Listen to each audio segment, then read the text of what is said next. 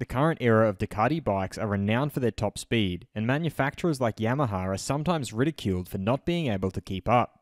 Pecco Bagnaia has been one of the chief beneficiaries of Ducati's top speed advantage in recent years, but he isn't too excited about more top speed.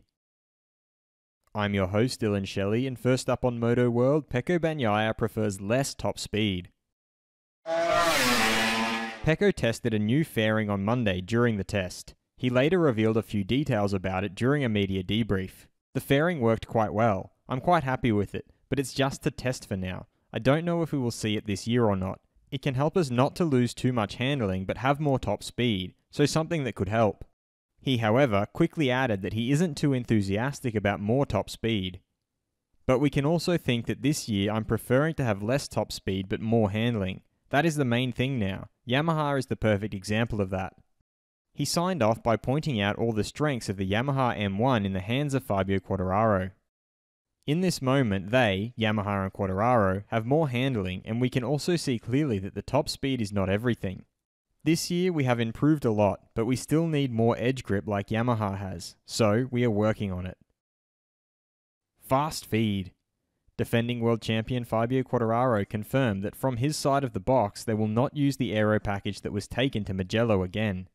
We will always ride with our standard with the 4 wings. Basically, the goal of the new fairing was to be faster on the straight, and we gained 1k, but we lost a lot in the turns, so we decided to go back. Ducati's Jack Miller confirmed that their new fairing has its positives and negatives. The current fairing turns better, it catches less wind, whereas the new bigger fairing is like in between last year's fairing and this year's fairing. You don't catch as much wind on your body, but you sacrifice maybe a little bit in the corner. RNF Yamaha's Darren Binder explained that coming from Moto3, he knew it was going to be complicated.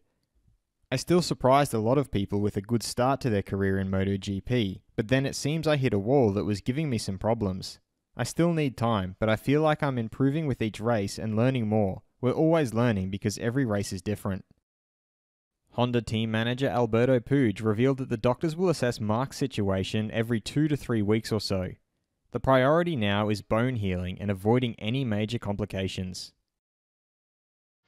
Should Ducati refocus their efforts on improving handling instead of top speed?